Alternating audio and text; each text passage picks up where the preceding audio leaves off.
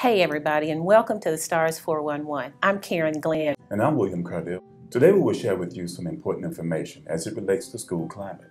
What is school climate? School climate describes the atmosphere that you, the students, create in your school building. We're talking specifically about the emotional atmosphere in the building. In other words, is your school welcoming, friendly, and free from bullying? Or is it tense, intimidating, fearful, and stressful? It's up to you, the students, to create the emotional environment that's healthy for your school community. Two factors that can gauge your school climate are how you prevent bullying and how you handle conflict. So let's talk about the two. Bullying is defined when someone repeatedly and on purpose says or does mean or hurtful things to someone who has a hard time defending him or herself. The three primary components being repeated, intentional, and a power imbalance. In other words, intended target has a hard time defending him or herself. So it could be a big kid and a little kid, or someone that is more athletic than another, or maybe someone that's more popular than another.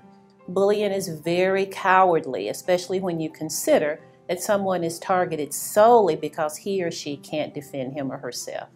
On the other hand, conflict is a normal, natural disagreement that occasionally occurs between friends, family, or peers of equal status.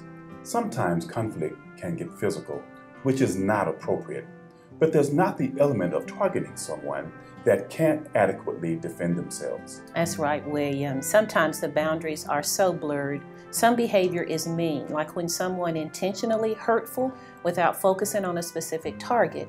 Some behavior is just rude, like when someone is unintentionally hurtful. But bullying behaviors rip. They are repeated, intentional, and there's a power imbalance. Know the difference and govern yourselves accordingly.